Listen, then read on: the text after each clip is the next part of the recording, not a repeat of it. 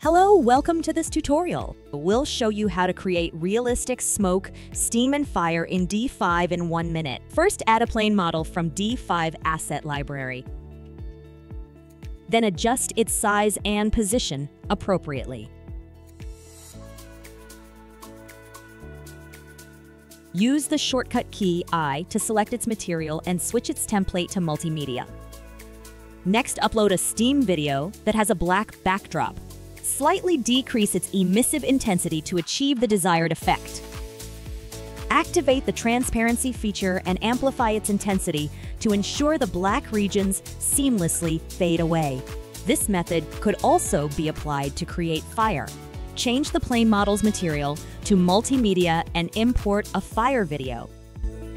Enable the transparency option and increase the transparency intensity to its maximum.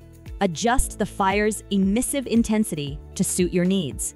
Copy the plane and place duplicates along the fireplace.